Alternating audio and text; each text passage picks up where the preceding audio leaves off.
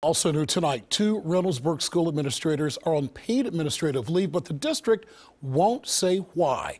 Good evening. I'm Mike Jackson. I'm Colleen Marshall. Thanks for joining us at 6. NBC4's Katie Farrell is trying to get some answers from the district after a concerned parent wrote to us. She's live right now outside Baldwin Road Junior High School with the latest. Katie? That's right, Colleen. Mike, I called the district this afternoon to ask about those administrators being put on to paid leave. Minutes later, the district sent out this letter to concerned parents. It says in part that an investigation is underway about allegations that those administrators failed to comply with required procedures.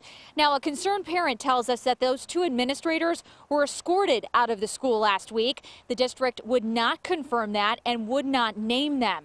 The letter goes on to say in part, quote, at this time, they are not to report to school or attend school functions until the matter is resolved, end quote. The district would not tell me if the alleged misconduct involves students or if police are investigating. Now, we are working to get you those answers. We will bring you updates tonight on NBC4 at 11 and online at NBC4i.com. Live in Reynoldsburg, Katie Farrell, NBC4. Thank you, Katie.